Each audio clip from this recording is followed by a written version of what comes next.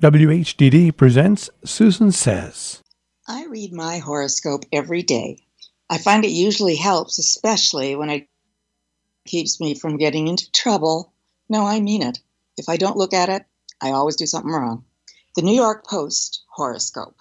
Yeah, I know, but I read others too, and lately all hell has broken loose. It's a Mercury retrograde or everything retrograde or I don't know what. But bad stars have aligned. My life is going through bad stuff. So is the city, the country, the world. Supposedly, it will be better by October 18th when the stars align differently. Please, God, or whoever rules those heavenly bodies, make it happen.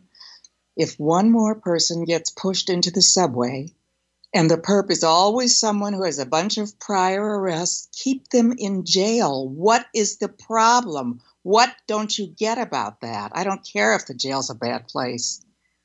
Another school shooting. Horrible, horrific. Fortunately, no kids or teachers killed, but gun nuts still out there. And how in the hell did this student get into the school with the gun?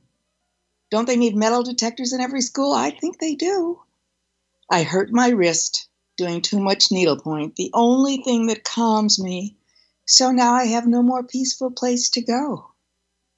I saw this thing called tapping. It's like, I don't know, a meditative thing. Tony Robbins, who I don't trust, but other people I do like. Wayne Dyer and Ayanna Van Sant, or however you say her name. I love them. I'll try it. It's a meditation to calm me. Ha, ha, ha. It's pressure points. I tried it for a few days. One day I actually felt calm. The second day I didn't. I have ongoing issues in my building. Noise, and then again noise, and then again noise, which make me feel anxious and unsafe. And sorry, I can't say more, but it sucks and lawyers are involved. Oh yeah, and then I fell. Getting out of bed, I tripped on the phone cord. I put out my bad wrist, which is bandaged, to save me, but I still hit my head. Not too hard, so I guess I'm lucky. Yeah, it's that kind of week.